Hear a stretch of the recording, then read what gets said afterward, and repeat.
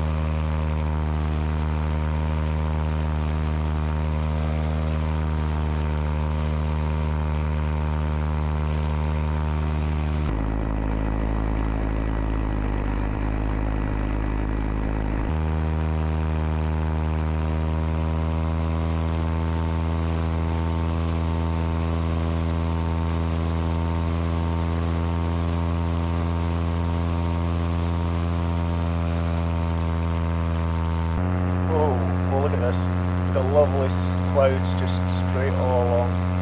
I think we're going to go up. Let's go up.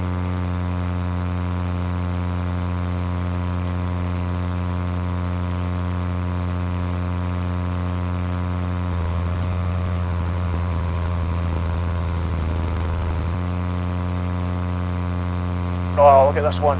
Lovely, nice float. Let's just fly around it a little bit.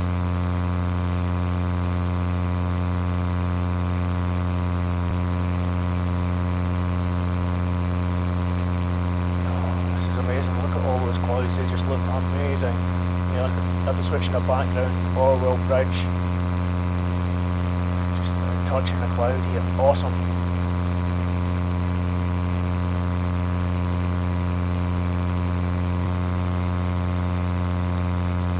But just look at that, eh? All the clouds around here, beautiful day, all absolutely beautiful. Look at that one there, amazing, lovely. Okay, we're going to head all the way down now.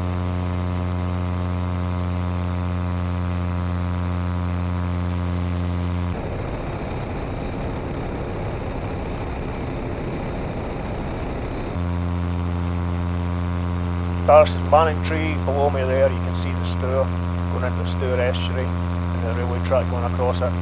Another lovely place to go flying sometimes, go all around there, beautiful. Just going to be going slightly to the right here, down to Mersea. We're at 4,500 feet now, 4,500 feet.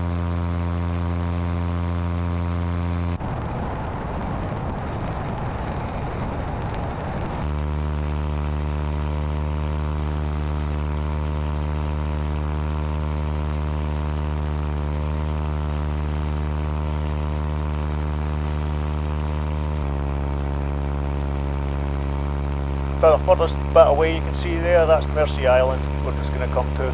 It's got a road going to it that you can only travel in low tide.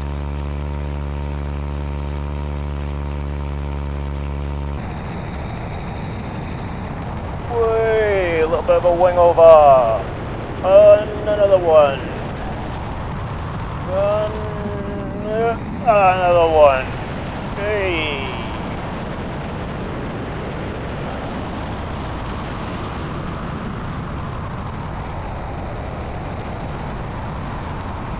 Well, let's just do a wee spin to finish. Feel that pushing a bit.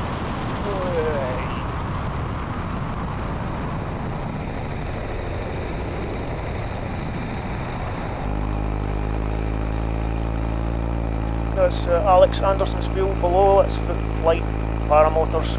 He's got a student there, obviously, just practicing some stuff on the ground there. And there's Alex. Hey!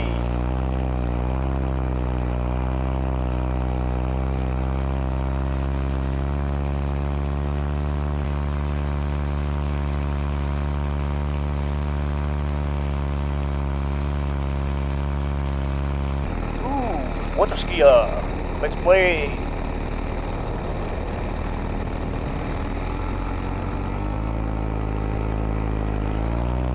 Hello!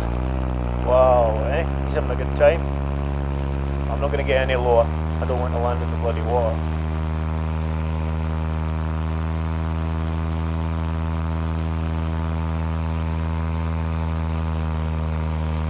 No, my next problem is, going over Alex here again, is that I've just checked my fuel and I've got 2.5 litres left. Less than that, probably more like 2 litres. And I've got 20 miles to go home, north back to base. I think the chances of me making it back with 2 litres of fuel are about FA. Arse. So I don't know what I'm going to do. I'm just going to have to head up and see how far I get, and we'll see. I don't think we're going to be doing a lot of video in here. It's just going to be a mad race to go as quickly and as directly as I can and see how we go on.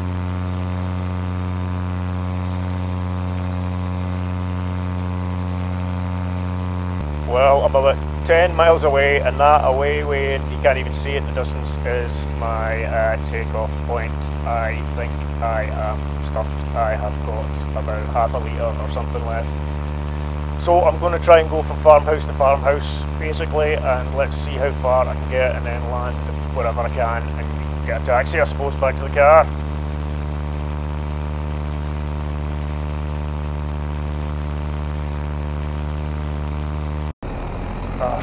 Well, this is it.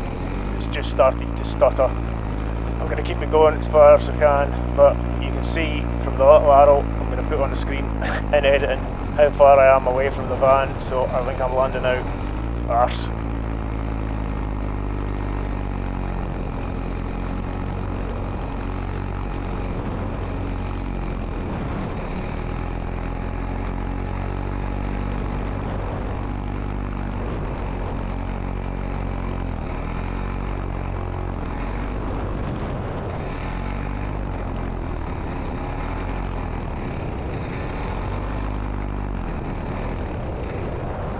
Oh, and we're dead. Okie dokie. Right. Don't really want to go on slow trim any quicker than I have to, because I want to try and get close to the village at least here. Thing is, right, if I try and turn into the wind now, I'm going to be quite a bit away and it's a long walk. The wind's strong, but it's not that strong. I'm going to see if I can get to the far side of the village, and if it looks like it, maybe I can get a little bit closer to the van even. Let's go for it and see.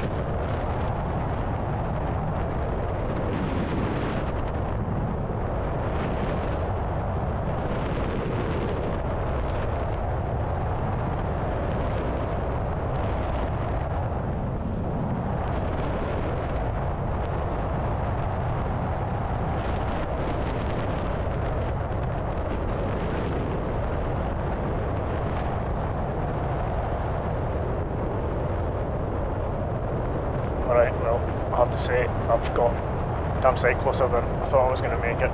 I'm not going to be able to turn into the wind though, so this is going to be a bit of a kind of half into the wind landing, and we'll just have to try and get as close as we can. Here we go.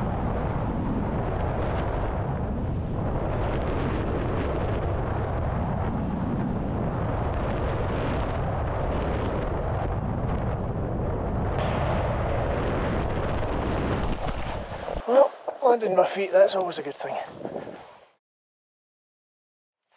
But I'll tell you what, I fucking did it. Woo!